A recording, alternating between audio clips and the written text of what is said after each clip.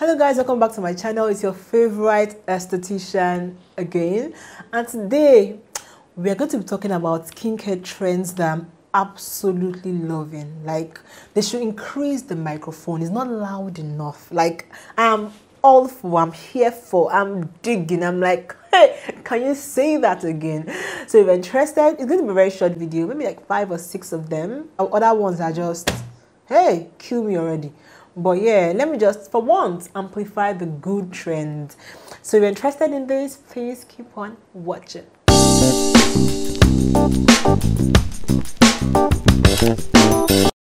The first on my list, which is the bedrock of everything, honestly speaking, is knowledge.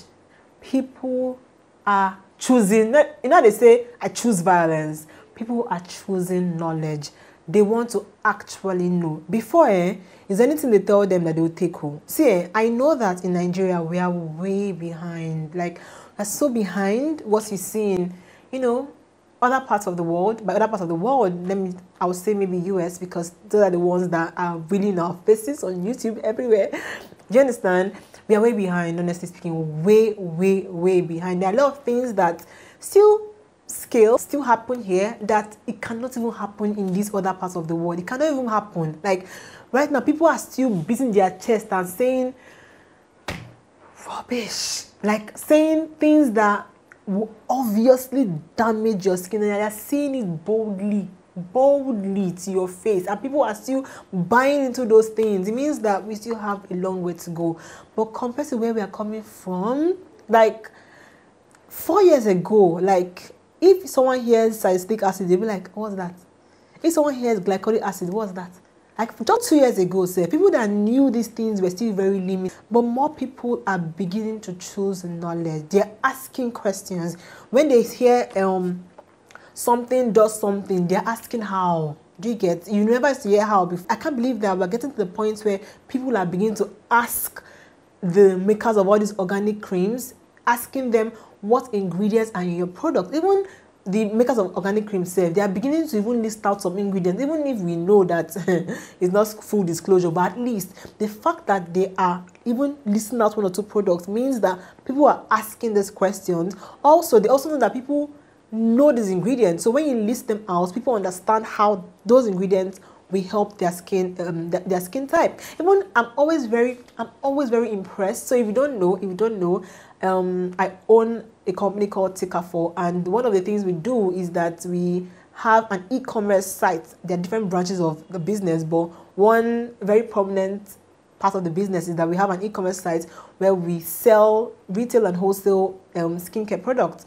So now on our page, I am impressed as to how engaging it is. Like, people, there's a dialogue, there's a conversation, people, you know, and very respectful conversation. People are giving their opinions on skincare, on ingredients. It is so engaging, especially when I do reels teaching people stuff. It's so engaging, and I just smile as to how far we've come in this skincare thing. It never used to be this way. So honestly, I'm here for it. I'm so here for this trend.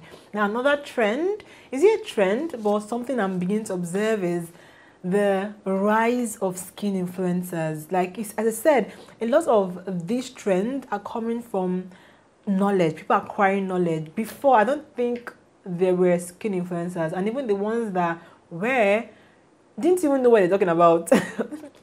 Me too. I'm not sure I knew what I was talking about before. So, as in, they're just struggling. Essentially, it was just basic things like money routine and stuff. But now, when you go on these influencers pages, they are taking their time to do the research. God, I give it to you guys. I mean, you guys are trying. Like, sometimes I randomly go on their pages and I'm like, preach, girl, preach. Yeah, they are trying their best to put in the work, giving accurate information. Obviously, it's not like I don't particularly agree with everything they say, the same way like people will not agree with everything I say. But when you see somebody that is trying to put in good information and accurate information out there, I just appreciate what the person is doing. So fantastic trend, keep it moving. So far as the skin influencers are doing their job to acquire accurate information. It's not like people will now be like, oh, skin is raining now, let's all of us run and start becoming skin influencers and start talking what I don't know. As they're putting in the effort to actually acquire knowledge, the right and accurate knowledge, I'm here for it. So another trend is chemical exfoliation over physical exfoliation. Oh my god, I remember there's one time in our lives, except you are Generation Z, you can relate to this. Like there's one time that St. Ives was the in thing, and not just St. Ives, the Neutrogena scrubs. In fact, it felt like scrubbing your face was the answer to everything. Like you legit hear people say stuff like, my skin is dull, let me go and scrub it. I have acne, let me go and scrub it. I have irritation, let me go and scrub it. Everything, the beginning and the end of your issue was in scrubs. Like, do you know that I used to scrub my skin every single day at some point?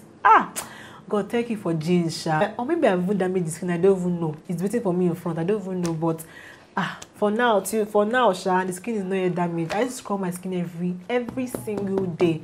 But people now know better. Scrubbing your skin, a lot of times, is a harsh and an uneven route to take. Most times the particles in scrubs are too harsh for your skin. They lead to micro tears, so they disrupt your skin barrier. Now through these micro tears, things that ordinarily should be left outside your skin can enter into your skin, causing all manner of things, inflammation and other skin concerns. That's one. Then two, even the exfoliation using those particles are not even, as opposed to when you use chemical exfoliants, a lot more precise. You don't want to, when you're exfoliating, you don't want to do too much so you don't distort your skin barrier. With scrubs, just German. Do you understand? So yeah, and also with chemical exfoliant, you can also tailor the exfoliation to suit your skin type. Like the different types of chemical exfoliants. You have glycolic, salicylic, lactic, mandelic, PHA, just name them. You can always get something that will suit your skin. And a lot of all these chemical exfoliants, especially the AHAs, are also humectants. So you're exfoliating and hydrating at the same time. It's just a smarter, more logical, more precise way of exfoliating. Now, lastly, as I said, this video is going to be a very short one. Lastly is people are now more concerned about having healthy skin and not necessarily, I don't want to use the word bleached, but that's what it is, not necessarily bleached skin. Do you get? No, it's still in vogue. Don't get it twisted. Don't get it twisted. But mentality is beginning to change. People now don't just attribute healthy skin to being fair. Before, that's what it was though. Like, if you're not fair, your skin is not healthy. And once you're fair, your skin is healthy. But people are now beginning to see that they are fair. Yeah, they have black knuckles, green veins, broken capillaries, different things that happen to them. Their skin is thin, unhealthy. So people are beginning to, tilt towards embracing their complexion and having healthier skin. I did not know that a time will come that most people that will be reaching out to us for recommendations will be saying things like, I don't want to be fair. I want to have a healthy skin. I want my complexion to remain the same. Some people categorically say, I don't want to be fair. I want to remain my complexion. I just want to address my hyperpigmentation. They're using the right word. Knowledge is power. Knowledge is power. So I don't know if the reason why we get most of these sort of clients is because they understand the business already. I mean, we've been around for a while, not so long. I mean, just roughly 3 years. Do you get? But then we've hammered our motto and we drilled it in so much that people understand that if we want to bleach, we want to go one shade, 10 shades lighter, don't come to us. We'll disappoint you. I don't know if that's the reason why they don't come at all. But before, we used to get a lot of, I want to be 10 times lighter, 5 times lighter. But now we get a lot of, I want my skin to be healthy. As I said, I don't know if it is a trend or if it's just because people understand that we don't do that sort of business. But I genuinely think that people are embracing their complexion. People are looking for healthy skin. Also, people are also beginning to understand that your skin doesn't have to be perfect to be healthy. Like, there's no perfect skin. And I owe this to some skin influencers, because you see some skin influencers that are knowledgeable about skincare and are not shy, are not embarrassed to show their flaws. So people would understand that this is a constant struggle for everybody. Just, you know, there's just a lot of hope and a lot of prospects for skincare globally and in Nigeria as well. So I mean, I'm all for it. Yeah, that brings us to the end of this video. If you know some skincare trends that I left out and you're currently loving, please leave a comment down below. I would love to hear from you. Anyway, thank you guys so much for watching, and I'll see you in my next video. Bye.